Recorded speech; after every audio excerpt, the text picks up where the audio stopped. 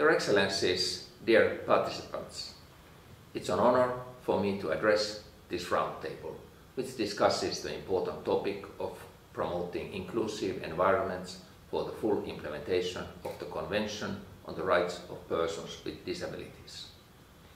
Inclusive and competent Finland, a socially, economically and ecologically sustainable society. I'm happy to present you the title of the program of the current government, the government of Prime Minister Sanna Marin. One of its strategic themes is fair, equal and inclusive Finland. In order for a nation to be prosperous, it has to invest in the well-being and inclusion of all people. No one shall be left behind. Everyone is important, everyone matters. Finland is committed to the promotion and protection of the rights of persons with disabilities, also in the context of its candidacy to the UN Human Rights Council for the term 2022-2024. In Finland, we aim at promoting and maintaining the health, well-being, functional capacity, workability and social protection of the whole population, and to reduce inequalities in health and well-being. While we have achieved these objectives for many, we still have work to do to make sure people get all the services they need and the services meet their needs. The Finnish model for addressing inequality and disability rights can be summarized in 4 key elements.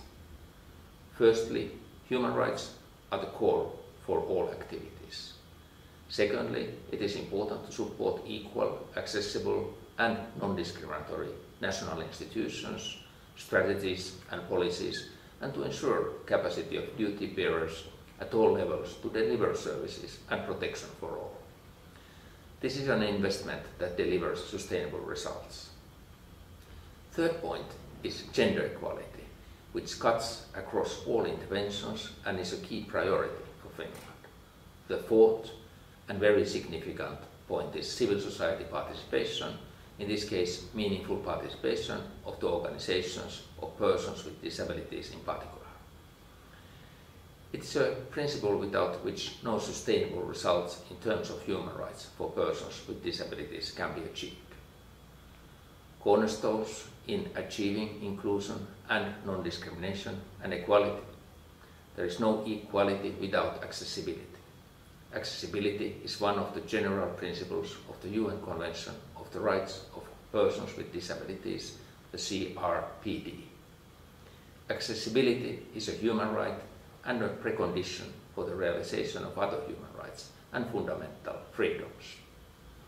Accessibility and non-discrimination are also closely tied together because the implementation of the prohibition of discrimination presupposes, in principle, the accessibility of the environment.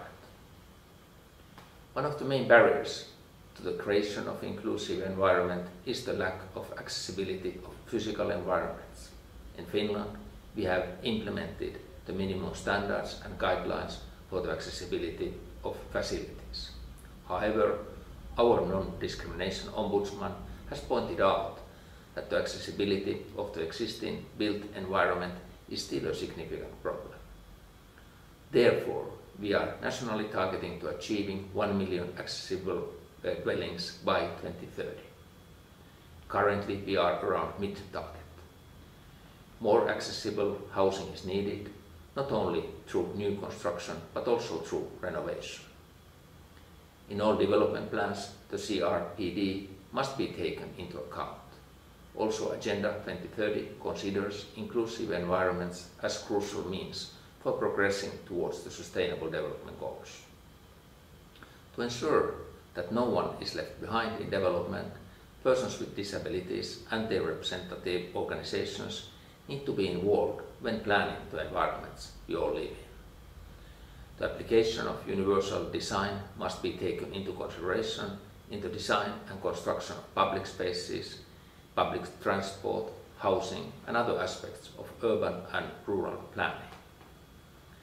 Accessibility as a policy must be closely linked to other policy areas, and its effects needs to be better identified and assessed in decision making.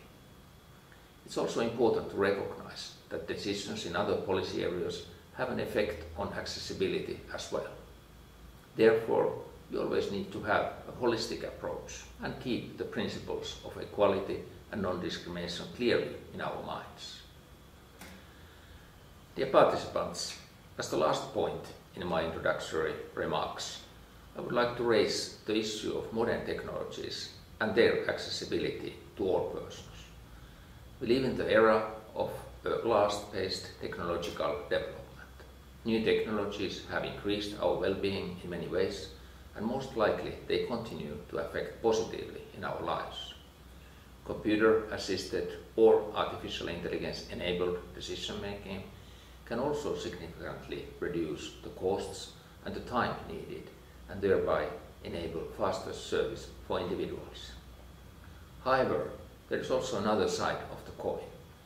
Artificial intelligence tends to amplify bias and replicate entrenched discrimination patterns and lead into a discriminatory result. Modern technologies and the equipment for their use can also pose additional barriers for people with disabilities. Therefore, it's equally important to bear in mind not only the accessibility of the physical environment, but also the accessibility of the technological environment. Artificial intelligence technologies have potential to drive our common development agenda and forward the rights and agency of persons with disabilities. Inclusiveness of innovation processes and diversity in the artificial intelligence workforce and in design processes are the keys to ensure that realities of persons with disabilities are reflected in the development of modern technologies. I thank for your attention and wish you fruitful discussions and a successful roundtable. Thank you.